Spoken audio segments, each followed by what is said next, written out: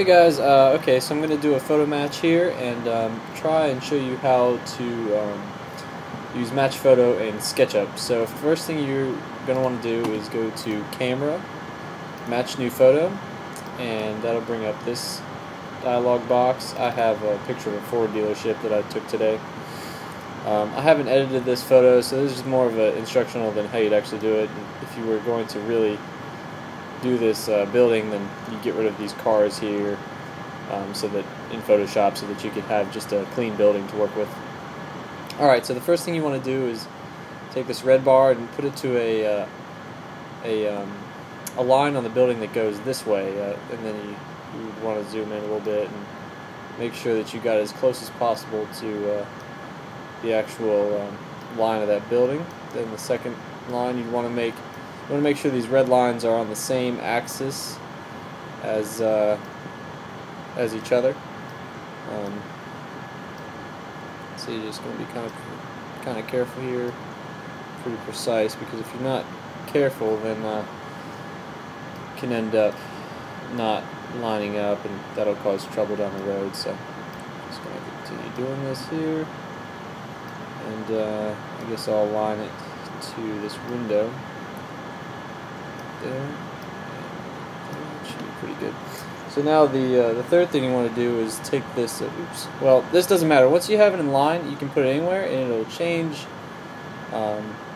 It'll change the angle as you go through it. See, it lines up everywhere. There's a line going that way. So I'm going to move it down here. It doesn't matter now that it's aligned. So I'm going to go to this corner here. Put it on that corner. Now, as you can see, that blue axis lines up pretty good along that top on the vertical, which is really important. So now the next thing you want to do is scale this so that it looks right. So you can see I've left I forgot what his name is, Brian or something, in this photo, in this SketchUp so far. So you're going to want to click on any of these axes and drag them so that the scale is adjusted. Now you can see that Brian, or whatever his name is actually getting smaller, and here's a door over here, so we can kind of make a judgment call of how tall this building is. I'm going to say that he's about that tall because, well, maybe a little shorter. So as you can see, he would probably fit in that doorway just fine, or in this car. It makes kind of sense. Each one of these lines here is 5 feet, so we're going to assume that this door is about yeah, there's a big door apparently. I guess it's a car dealership, so it's got to be tall, but bad example. Anyway, we're going to assume this building is, let's see, 5, 10, 15, 20, 25 feet tall, which seems about right.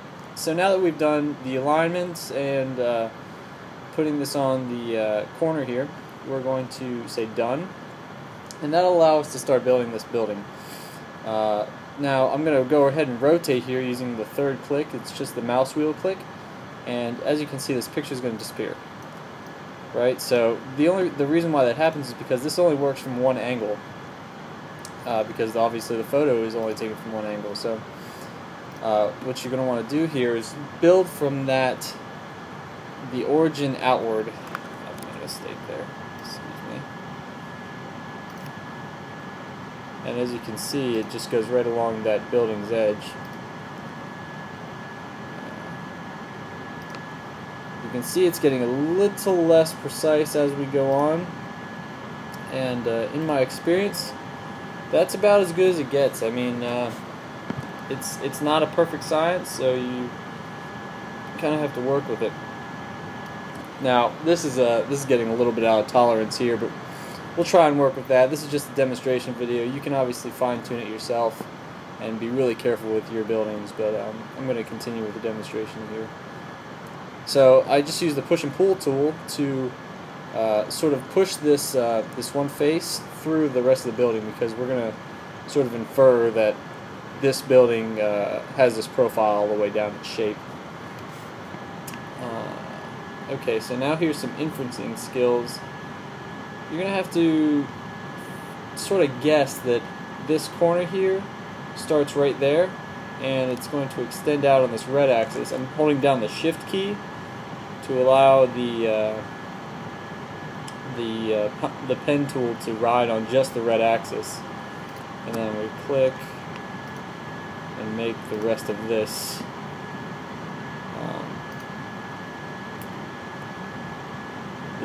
face here. Now, I'm not really quite sure why I was doing that, but let's bring this down to it.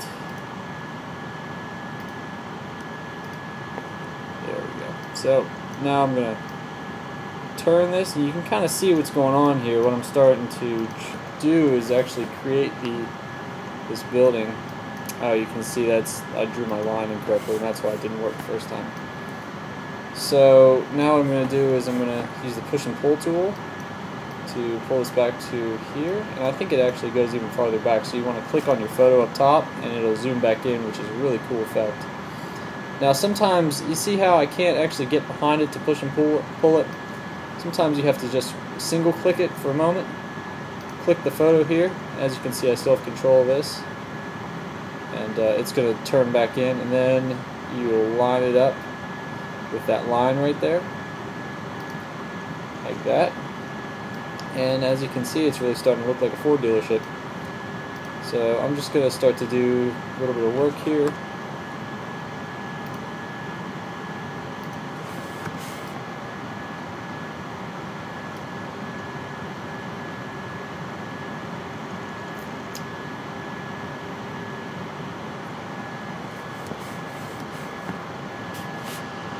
Oh boy, let's see how I want to do this.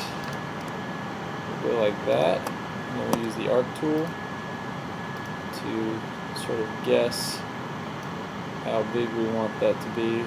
Probably something like that. Go back into our photo. Whoa. Go back into our photo. Draw another line from the center of this over. Again, something like that.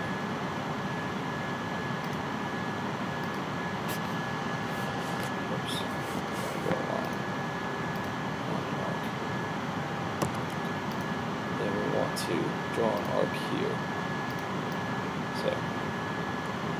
So then what I'm going to do is I'm going to erase this little area in here, so the line is left. Click the line, that's going to highlight that whole line. Then use the follow me tool to, whoa, I don't know if that did exactly what I wanted. Let's try it the other way. Let's try and delete this one. Click this is the follow me, and then click the area. Well, sorry, I didn't do this before and test to see if it worked. I guess what I'm just going to do, go back in here. It's always a problem-solving thing. SketchUp is. I'm not perfect at it yet, obviously.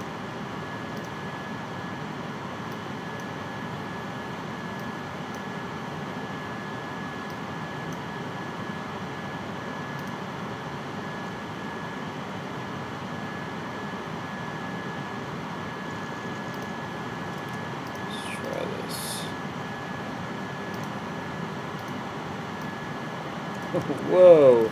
Okay, so we'll leave that out for now. I'm just going to get rid of these lines here. I was trying to be fancy and do all this curve stuff. But here's what I do know how to do. So I'm going to get rid of Bryce, that's his name, now I remember. And so we've sort of made the basic shape of this building. And now what we're going to do is we're going to go ahead and texture this building with the current photo angle. So we're going to click this button here, the project textures from photo, and trim partially visible faces.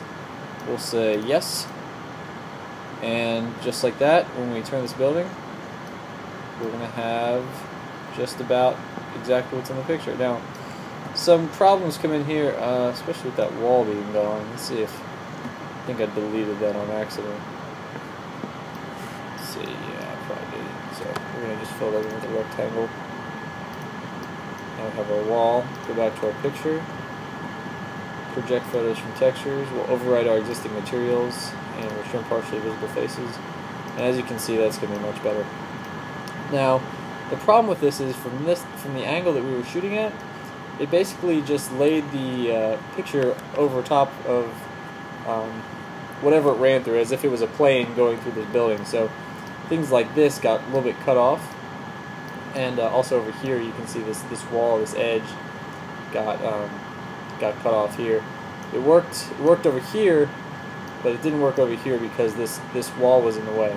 So what we'll do is we will take our rectangle tool, draw this down here like that, right click, make unique texture, and then we will draw another rectangle right here, use our colors tool. Now that's shortcut is B, but that's let's see, where is that? It's the paint bucket tool. It's here somewhere. You can find that. And then we will press the Command key on Mac. That's probably the Control key on Windows or something. And we'll do that and erase the scene. Now it's obviously not perfect, but it's pretty tough to get exactly right. Let's see if we can get it a little closer here. Texture, position. We can kind of adjust what we want to see here.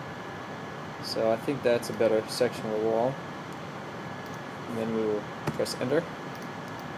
And then adjust the, oops. Yikes. I don't know why it does that. That's okay, because when you go to View and Edge Style, click off the edges, it's not gonna show that edge. Now that I see it, it's actually a little bit off though, so we'll go back and adjust that even again. Position.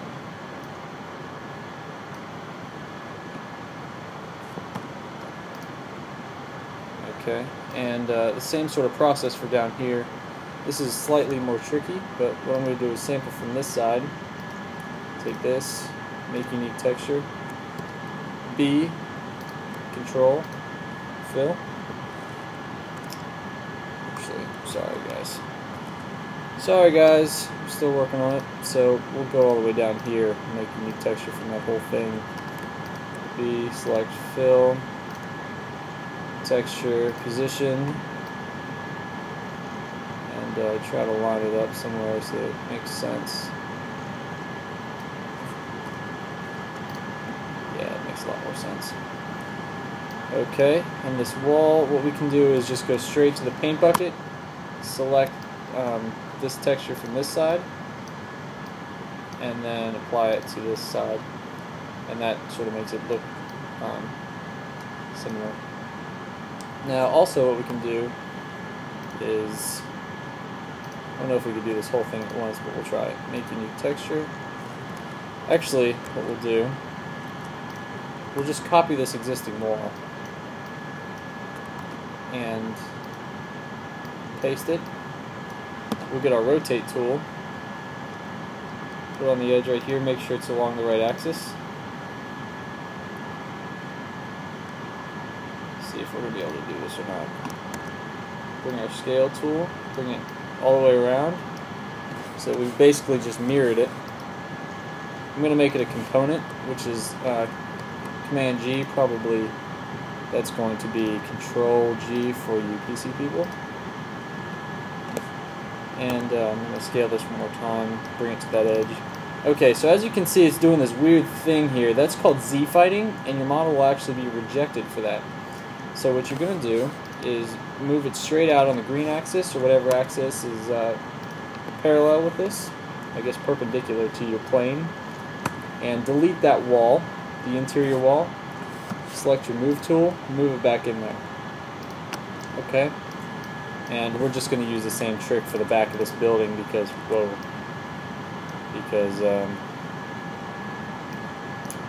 okay, here's what we'll do. We'll just make it this color here. Right click, make unique texture. We've seen this trick before.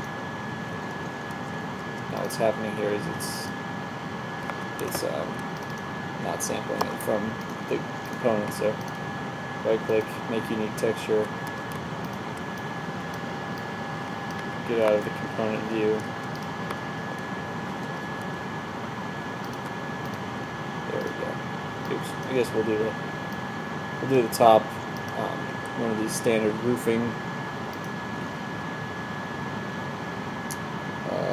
Probably something like this would be fine. I guess we'll use this color for this piece there. And go ahead and don't forget to get rid of these. They create excess polygons and just makes your model a little bit more complex. So there's obviously a lot more to do here. You shouldn't model an entire building from one angle. Basically what I've done is modeled this first section from this single angle. What you should really do is use multiple angles to model a building. And what you'd want to do is basically do a photo match from this position, and then perhaps this position, and then this position. Sometimes that's not possible though, with fences and things like that, so you have to do your best with what you can. For this isn't too bad. It's not a big critical building. I didn't do this back part back here. I will eventually, but for now it's a pretty simple building. It's not like the Statue of Liberty where you need every bit of detail. Oh man, there's still some Z fighting there. Delete that.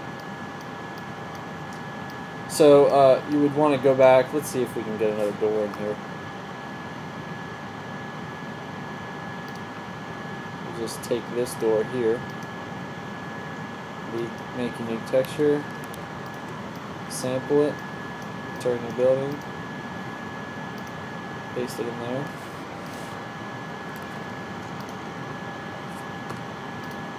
I'm going to delete that doorway because there was something fishy going on. Or perhaps I just don't know how to use this program.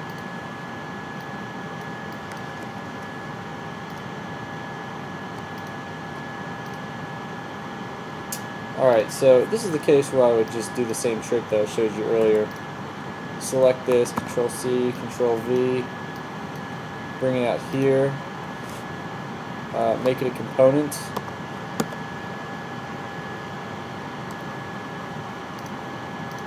rotate it so it's correct to the way that you want to use it. Let's see, I'll just do it in case we want to have it like that.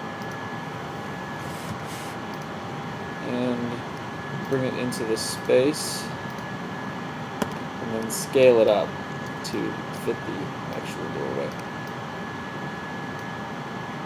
Now I'm noticing that this door is actually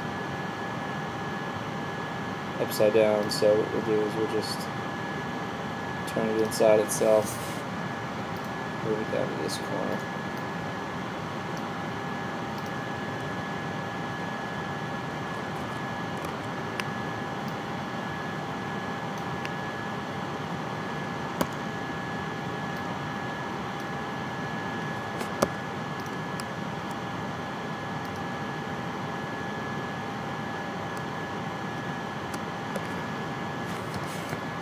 It's kind of hard working in that little space. I'm going to bring it out here.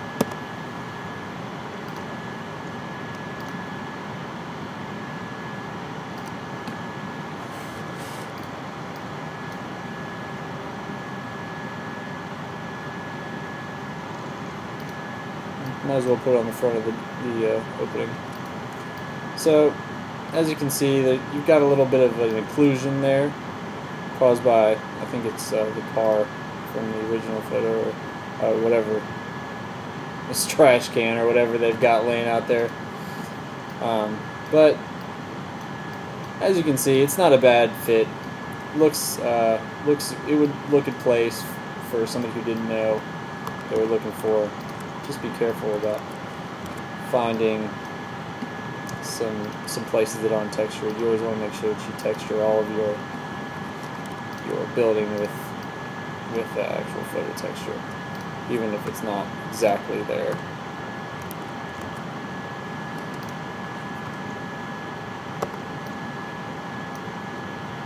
Okay. So guys, I helped a little bit on that. Maybe when I get a little bit better at this, I'll show you how to do it from a different angle when I'm a little bit more sure of myself. So I guess I will catch you on the next video.